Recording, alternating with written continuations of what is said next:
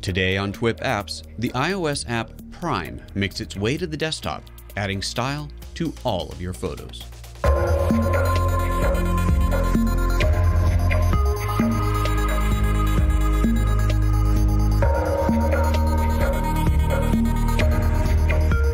The awesome iOS app Priime has grown up into a full-fledged Mac desktop app that operates standalone or as a plugin for Lightroom and macOS X photos, with an Explore view that makes it easy to preview dozens of styles at once, batch processing, and the raw power of the Mac, giving your photos some serious style, has never been easier. I'm Photo Joseph, and this is TWiP Apps.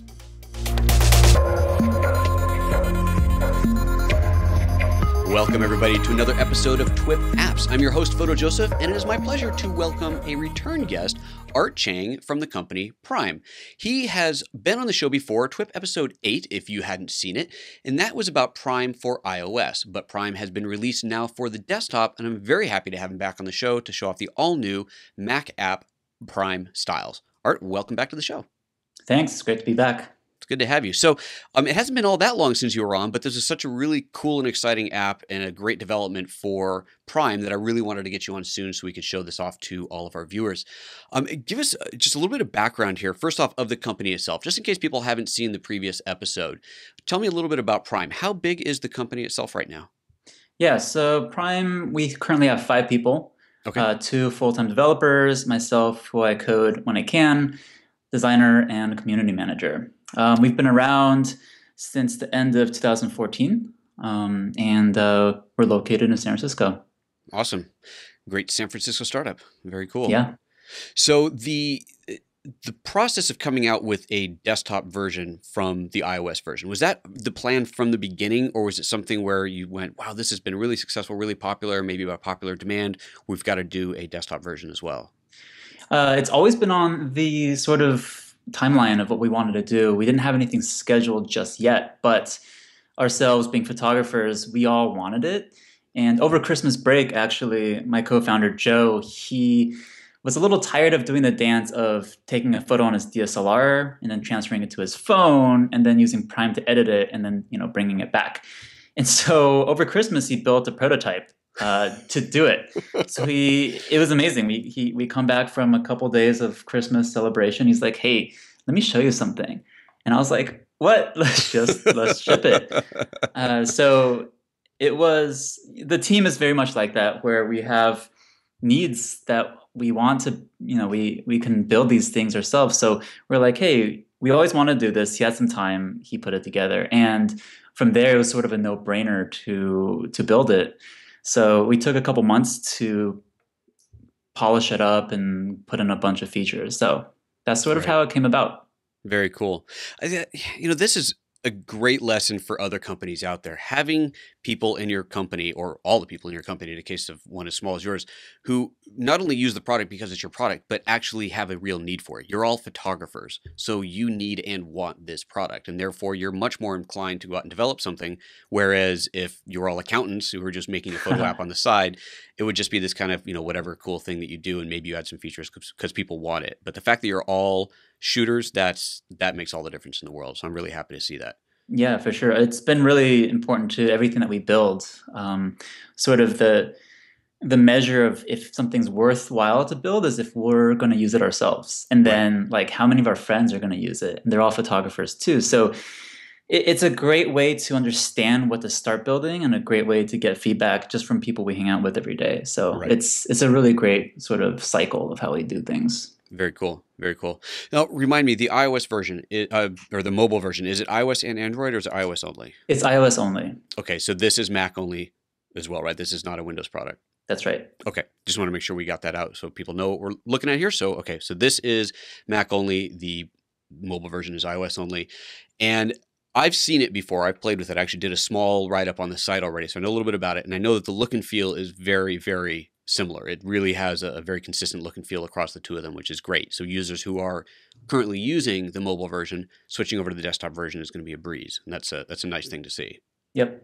Yeah, Cool. we definitely wanted to keep sort of the look and feel consistent across the board. And also we love the way that we designed the iOS app. And so I really like how mobile development and design really kind of constrains you in a good way. It kind of shows you like, here's the simplest way to do things, and you don't need too much crazy stuff. Right. And so moving that over to the Mac OS was, it was a great step. Good. Very good to hear.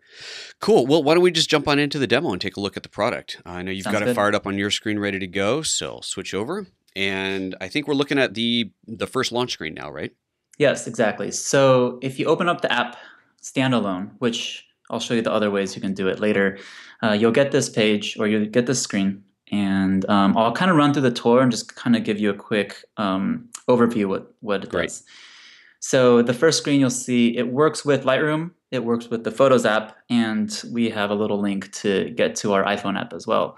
And so Priime Styles for Mac works with Lightroom, just like Adobe Photoshop or any other extensions work. Hmm. And it works really nicely with the Photos app that everyone has on their Mac. Right. That was very impressive to see. Cool. Yeah. And then it works standalone as well. Yeah, and standalone as well, as you can see right here. And this kind of talks about the styles and what styles are. And I can get into what the styles are once we see that screen. Sure. And here's a preview of our Explore mode. And Explore mode was really important to us because with the extra screen real estate on the Mac app, we were able to preview your photo with all the edits already applied to them, or the styles applied to them, so that you can get this really great kind of look, and you can choose and pick based on how it looks rather than tapping through them and trying them out. Right. So this process makes it a lot quicker to actually find a style that works for your photo, which is good. And this is, I know in the thing that I wrote, I likened this to the ViscoCam layout on, especially on the iPad Pro. Obviously, Visco is not on the desktop, at least not as a desktop app. And to be able to see those previews all in one big row of thumbnails, it makes it really fast and easy to find a look that works. And I really like that about it. I think it's a great feature. Cool. Yeah, Super totally. cool to see that in there. Cool. And then we do have all these shortcuts, and these are all shortcuts that you can see. Some of them are very much the same as Lightroom shortcuts or Photos app shortcuts. Now, these shortcuts will work across all three. So once you learn the shortcuts, they're good everywhere. Yeah, once you'll see, because once you open up the photo into Priime Styles, these will all work Okay, the same great. way. Cool. So now we're going to get into it. And what you see here are three options. Well, the tutorial we've already seen. So let me open up the examples just to get a nice look at that. And so these are photos I took. We used my photos as examples. And as you can see on the left, there are all of our styles. And if I click through them, or I can use the up and down tool, you can see that they're changing. So these photos are actually 42 megapixel size photos. Oh, wow. So you can see that it's, cranking through them, but it's pretty quick. It's fast. Now, what kind of machine are you demoing on today? This is a MacBook Pro, one of the later ones on a 13-inch. So it does pretty good. So here you can see the two photos side by side. I can also adjust the strength of the style, which you can't really do if it's sort of like a Lightroom preset or anything. Mm-hmm. And we do have sort of this compare split, which you can see the before and after, and also the toggle for the original. Got it. At the same time, the styles that we're seeing here, let me just ask you real quick. Sorry to interrupt. Yeah. They have the same names as the ones on iOS, correct? That is right. And are they as much as possible the same, or are they identical? If I was to load the same photo into both apps, run the same style, would they look the same? They're exactly the same. Perfect. We wanted to maintain that consistency across everything. So exactly. So this one is abundance that we're using here. And you can also look at the details just like you can on iOS. And you can see the almost exact same thing. And you can also favorite. That info is about the photographer who designed the style, or how does that work? Yeah. So I can speak to that momentarily. So so all these styles are created and designed with these professional photographers, and they are basically the entire edit that they would do for a photo. And so you can actually take their original raw photo and just tap this, and it will do their entire edit for them. And the really cool thing about our style authors, we call them our style authors, is that they actually use this in real work. Mm. And on iOS or from the Mac app, they are able to save full-size resolution photos and max quality. And so we're not only helping these guys streamline their photo process, but we're making available to everyone else. So And I think it's really cool that we're able to use more of like the modern style of photography that you see everywhere. And so that's kind of the thing that we're going for here. So this page shows you a couple things. It shows you examples of the photos that he actually used the styles on, as well as sort of his description of how he developed it and what it's useful for. You got can it. get really creative and use it for different things, but those are some of the things that he looks at. Got it. So I want to ask you about the process of developing these styles. And some of this might be proprietary, so you're not able or willing to answer it. But let's say you're working with me as a photographer and I come to you or you decide that we're going to work together and I have a series of images that are a style that, is my style. Are you going to look at how that was done in Photoshop? Are you going to have me sit down with some proprietary in-house software and redo the image using your software? Basically, the question is, how do you go from a style that I, as a photographer, have worked with or have been creating over the years and develop that into something in your app, which is obviously not Photoshop, not Lightroom, and doesn't have those tools? Yeah. So what we do is we actually sit down with the style author and we ask them, so what are you trying to do with this photo? Point out all the biggest points of like what you're trying to do with abundance, for example. And so abundance really makes the greens vibrant. And so that's a really big part of his style. And so we talk to him about all these little sort of characteristics of the style. And what we do is we then look at the originals and look at the final product. And there's no proprietary software. It's just us kind of creating the exact same style with our code. And there is a little bit of play within Lightroom and Photoshop just to see like all the different levels, but we do that in-house. So it's very much sort of this merger of science and art. We take like the artistic parts of the style, we look at it, and then we build a code that allows us to actually let people use it. Because of that, we haven't really been able to do anything with like a Lightroom preset because these go far beyond that. Right. And it's really cool. Sometimes we're able to actually improve someone's editing style that they haven't been able to do before. So the process is very much look at the originals, talk to the style author or photographer about what they're going for, gather all the information, and make the final product through code and a lot of mishmash of stuff. And everyone's style is different. So it's really hard to say how long it would take. Some are a little more straightforward and some are like very involved. We're just trying to create something brand new.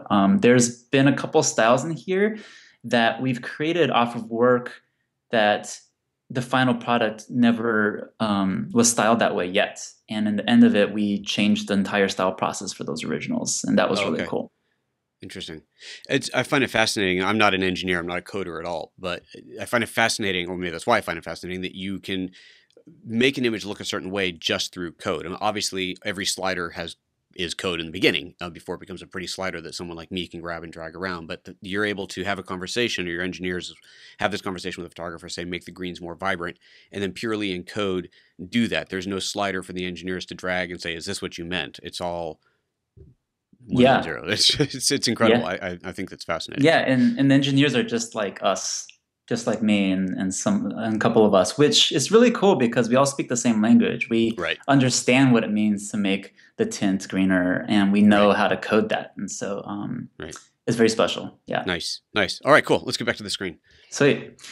Great. And so I'm going to show you guys, so you can see the information. You can also favorite this style, and favoriting will actually show it in this favorites dropdown.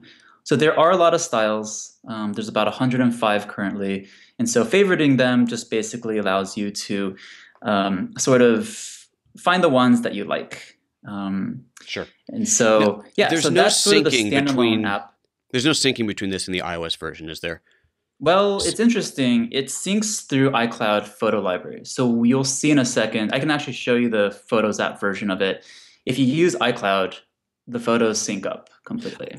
I would actually, I meant for the app itself, for Priime Styles and Priime for iOS. What I'm thinking is things like favorites. So if I mark a favorite in Priime Styles on the desktop, will I see that favorite on Priime iOS as well? You wouldn't. It's not connected that way. Okay. because we don't have any feature login request. user accounts and stuff like Right. that just yet. Right. Feature request. I would love that because I've been using it for a while since our last podcast. I've been using it on iOS, and I definitely have my favorites that I've marked. And that was the first thing I launched it on the desktop, and I went into favorites hoping I was going to see my same ones. You wouldn't necessarily have to have your own iCloud, your own login. You can use iCloud syncing as well. I know a lot of apps use iCloud for that sort of favorite syncing. So feature request for you. All right, I'll let you back. Love to it. Sweet. I'm going to show you the Explore mode. Great. And so the Explore mode will take one of the photos in your batch, and it will actually show you every single style with your photo, or every style applied to your photo. So it's a very easy way to pick, just basically based on visuals. Yeah. And so you can actually also change sort of the size of it, so you can get look at way more than usual, or just 3 up.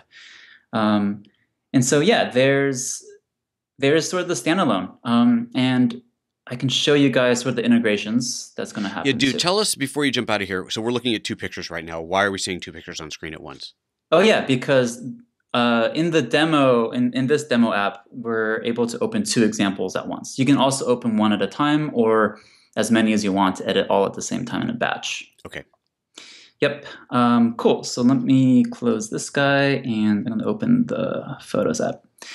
So this is the Photos app that's built into everyone's Mac OS. And from here, I can use this photo that I took. And if you go to the Edit menu in Photos app, you'll see all the Photos app's usual adjustment tools. And if you hit Extensions, Priime Styles will be there. You can set it up. It's just installing it. There are instructions for that in the tutorial. So you hit Priime Styles, and you can see it opens up. And so in this case, you can see it's just one photo. So Photos app does not allow you yet to edit more than one photo at the same time. So there's no batch in Photos app. And just to clarify that for anybody who is questioning, why don't I have batch processing out of photos? This has nothing to do with Priime Styles. This is a limitation of the Photos for OS X architecture. It only allows one photo to be processed at a time. So just anybody watching who's going, oh, why can't I do that? Nobody can. It's a photo thing. Thank you. Yeah, totally.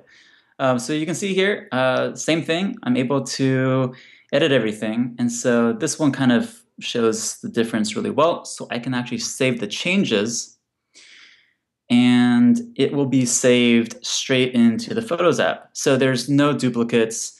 It's also non-destructive, so you can still revert to the original, and it's already in your library. So it's really seamless. It's really nice. If it had batch editing, it would be amazing.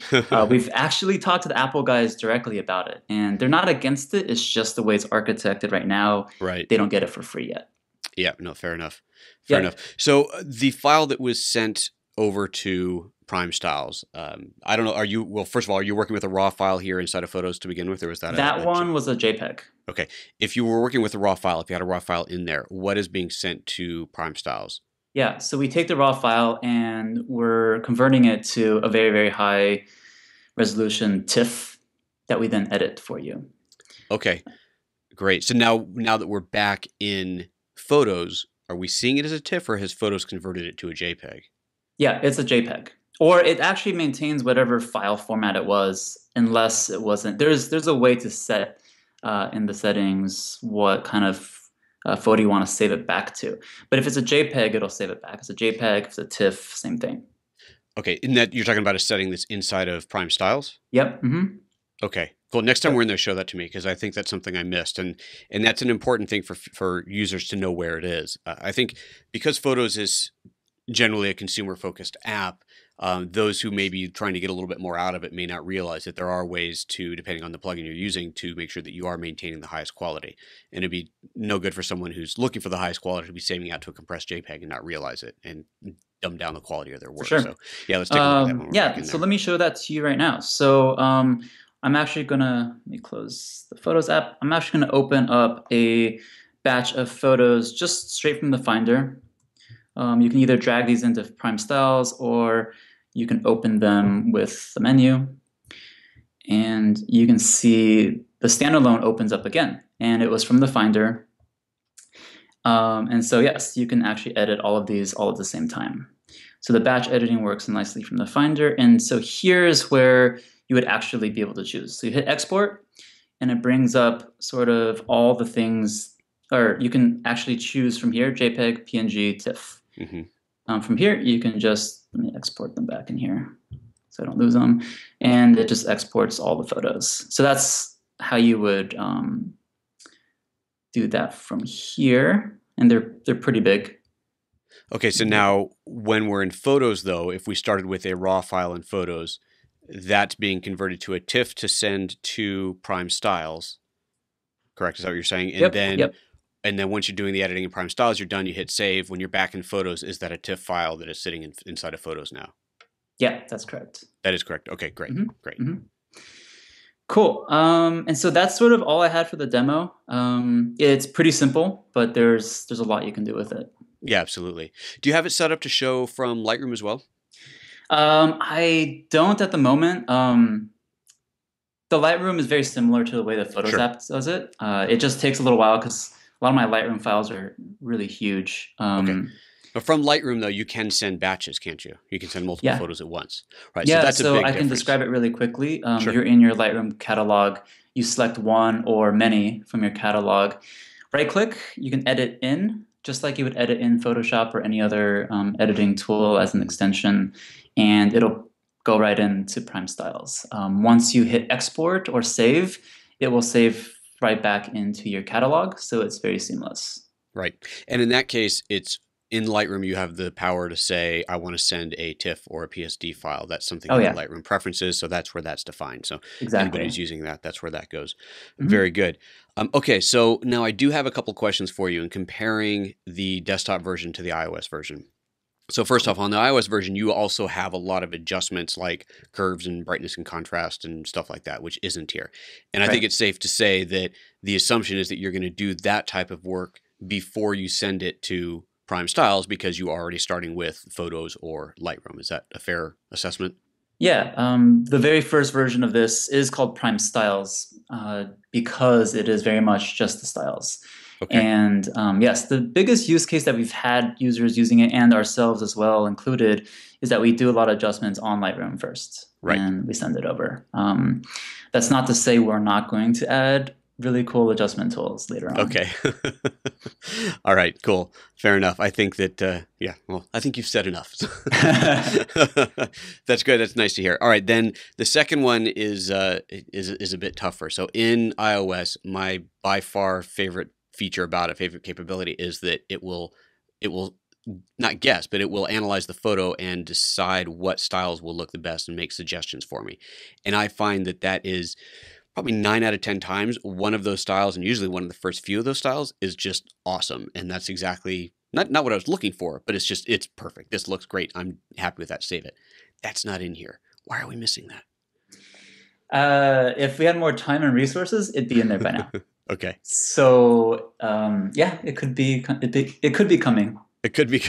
Yeah, I guess the answer is that there's no real reason why we didn't include it. Like it would work great. Okay, so it's just a resources issue. You just it takes time. You're a small company and you gotta ship eventually. Yeah, I mean, I think we spent a total of 2 months building this thing from top to bottom, including Christmas. So the suggestions engine is super complicated. And so moving it from iOS to macOS is going to be quite a bit of work. Okay. Well, I look forward to it, and hopefully it'll be worth it for you guys to do because it's, like I said, it's one of my favorite features, capabilities of it. Actually, it's all related to that, or specifically about that.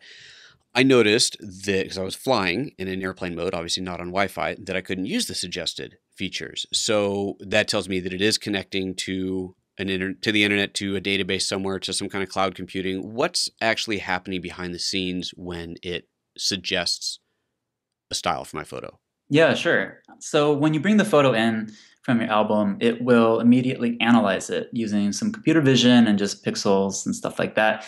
So what it's analyzing is things like brightness, dynamic range, dominant colors in the photo, things like that. And it packages that data up into a little bit of info that we then send to a server. The server is actually doing the suggestions based on all the properties that we get from your photo. And we're matching on about 56 different properties. So the server, it needs to happen on the server because the server is always learning. It's using a pretty complex machine learning backend to train the photos. And so what it does is it looks at all original photos, it trains on that, and so we can very accurately match your photo properties with the styles. It is possible to get that on the client side on the phone. That's definitely an option that we've been thinking about doing. But the power that we have on the server side is almost infinitely greater. And Sure. so we eventually will build a lot more sort of dynamic learning. And so as you and maybe your social graph are using different styles, we will suggest things even based off of your peers. Interesting. So that's why the server side makes a lot more sense right now. Okay. And hopefully Google or Facebook builds the internet balloons all over the world, and we can access the internet from everywhere. Yeah, that'd be nice. Okay, Yeah. so then just to assuage any security concerns that people might have, because we always like to consider the security side of things on TWiP. You're not sending the photo. The photo itself is not being transmitted. It's just information about the photo, and it's really color space, dynamic range, pixel colors, things like that. It's not even EXIF data about the photo or copyright holder or anything like that. No, it's just pure numbers. Like dynamic range is this, these two numbers, the brightness is this, the dominant colors are red. That's the Okay. only thing we send. Yep. Okay, so no identifying information. No one on the receiving end could look at that and say, "Oh, look, this is a picture of X." There's Oh yeah, that there's data no way. simply isn't there. And then is that data stored, even though this is totally anonymized and there's no identifying information is in there? Is the data stored? I mean, I guess since it's a machine learning thing, it probably is stored just to Yeah, keep yeah. on It's referencing back. storing not the exact numbers, but sort of the matching. It's kind of Okay. complex, but it'll take all the data and say, here's the data that matched here. Hmm. Um, but yeah. Okay. All right. Fair enough. I like to ask these things because I know that a lot of listeners will be listening and their ears will perk up and they'll say, Oh, "Well, for hold on a sure. second. You're sending my picture back? No, no, it's not the picture. It's data Yeah. about the picture, and it's the kind of thing that people like to know." So, Yeah, exactly. And sending a whole photo back would take forever. So of our course, matching, depending on your internet speed, obviously, is very, very fast. It's milliseconds. it is. It So is, and I can say that from firsthand experience. And once I realized that the matching was not happening on my phone because the first time I tried to use it in airplane mode, obviously it came up and said it wasn't available. And then the next time realizing how quickly it processed, then I go, okay, it's not sending the whole picture. Something else is happening. So it's a question that I wanted to ask. So thank you yep. for explaining that. Very good. Cool. Well, this is exciting. Thanks so much for coming on to show this to us. Is there anything else about the app that you want to show or hit on before we move on from here on the show? No, that's about it. Okay, cool. Well, thanks again for bringing that on to us. So this brings us to the next part of the show, which is our guest pick. And I know that you have something that I'm not a user of, so I'm excited to talk about this. So what, Art, is your guest pick of the week? And this app can be anything photo related, just not your own app. Sure. I picked the Amazon Photo app on iOS, and I really like it because it backs up your photos.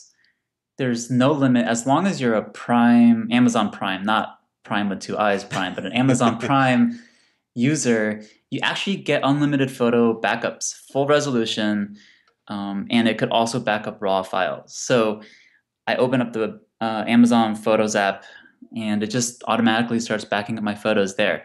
The really cool thing I like about it is that you can then access all the photos from the web or from your computer.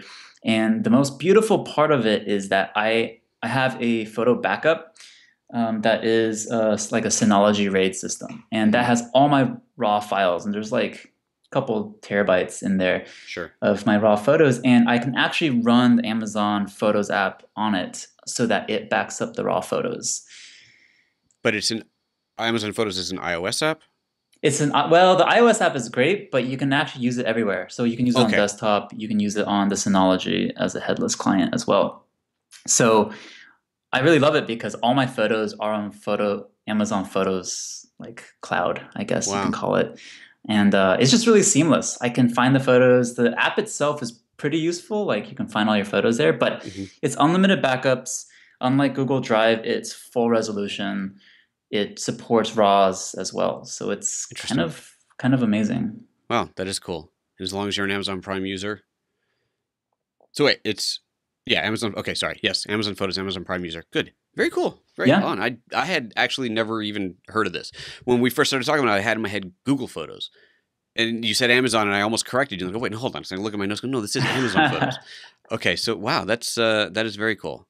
Super. Well, Yeah. I look forward to installing that myself then, and running as a headless client. Definitely have to check that out. So we'll include a link to the show, a link to that in the show notes, viewers and listeners, so you can check that out yourself. Or I'm sure if you just Google Amazon Photos, you'll come across it pretty quickly. So excellent. Well, that does bring us to the end of the guest portion of our show. Art Chang, thank you very much for coming on with us again. Where can people learn more about your app, and where can they follow you on the social medias? Yeah, sure. If you go to priime.com, Prime with 2 I's.com, you'll see everything you need to know about it. On social media, we are Twitter. On Twitter, we're at Priime. Instagram, we're at Priime. And Facebook.com/Priime as well. Very good. It helps to have a unique spelling It's of a all, name. yeah, it's all Priime. That's all Prime. Excellent. Prime all the time. Super. Well, thanks again for coming on the show with us. Really appreciate it. And best of luck to you. Cannot wait to see what happens next. And I'm looking forward to the versions that you mildly alluded to. All right, cool. Thanks so much. Take care, Art. See you later.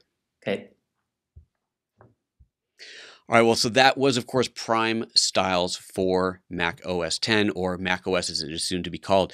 Very, very cool. There's not really much else to say that we didn't cover in the show. The fact that it is a growing app, that we're going to see some of the features that I was asking about, to me is fantastic. That's something that's really important to me. The ability to get those suggested looks is phenomenal. If you haven't played with that yet, install Priime on your iOS device and check it out. It's amazing when you just choose a picture, let it recommend some styles for you, and you'll be blown away at what it creates or what it suggests. So that's something I'm really looking forward to seeing on the desktop, and it sounds like that's going to be coming at some point. I guess it sounds like it's quite a bit of work, but we're going to see it. Hopefully we'll get the syncing at some point in between. I really do have a nice selection of favorite styles on my iOS device. I'd love to see those same styles automatically syncing over to the desktop. Obviously, it's not a deal breaker, but that would be certainly be a nice feature to have. And I'm really glad that Art was able to answer my question about the transmission of the images. So there's absolutely nothing to worry about. Nothing as far as your photo itself, no real metadata about the photo. The photo itself isn't being sent. It's just some data about the brightness values, color values of the pixels. So that's very good to know. So that's it. That does bring us to the end of another episode of TWiP Apps. I'm your host, Photo Joseph, and you can find me on the socials at Photo Joseph, as well as on my website at photoapps.com. Expert. Be sure to follow us on Twitter and Facebook, and to visit our website at thisweekinphoto.com, where you can sign up for our email list to be notified of new episodes and to get exclusive subscriber bonuses. If you're watching this on YouTube, be sure to comment, like, and subscribe. And if you're watching on our website, you can subscribe to the show using the subscribe box on this page.